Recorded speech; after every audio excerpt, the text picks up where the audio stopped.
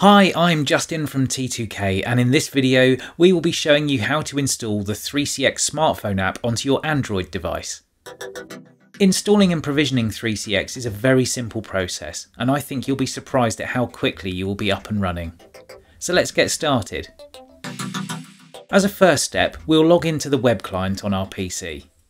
If you're unsure what your login details are, speak to your system administrator who will assist you.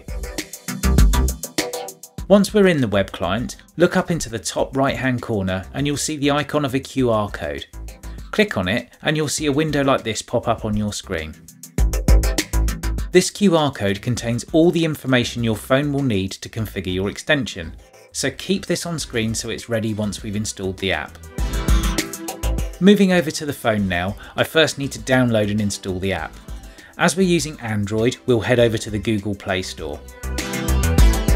In the search, I'll type 3CX to find the app and I'll click the install button to download it to my phone.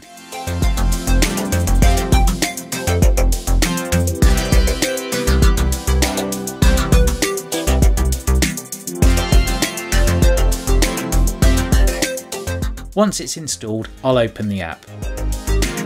If you would like to read the license agreement for the app, tap on the license agreement link. Assuming you have read this and are happy, then tap on the blue Agree button to proceed. Next, tap the Scan QR code button. A box will pop up and ask if you will allow 3CX to take pictures and record video. This will allow 3CX to have access to your camera, so tap on while using the app. Now you will see the camera has been enabled on the phone and it's prompting us to scan the QR code. Move your phone up to your computer screen where you left the QR code visible earlier, and you'll see that within a split second your phone is being provisioned and you're personally being greeted by the app. We'll now need to run through and set the permissions for the app. To start this, tap on the blue Continue button. You'll now be prompted to allow 3CX to record audio. Tap on while using the app. Next you'll see allow 3CX to send you notifications. Ensure that you tap allow for this, otherwise you will not be alerted to incoming calls and messages. Finally, you'll see allow 3CX to make and manage phone calls. Again, tap allow. Next, depending on your device, you may see the following appear. Your battery usage is restricted for 3CX.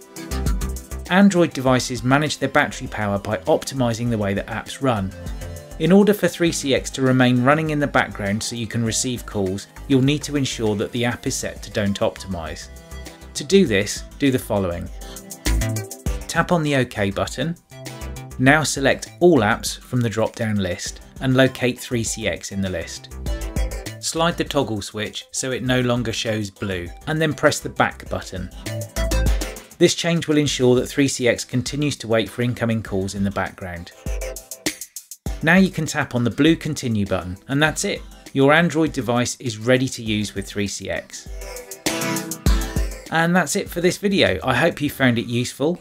If you have, please do click the like button and consider subscribing to our channel.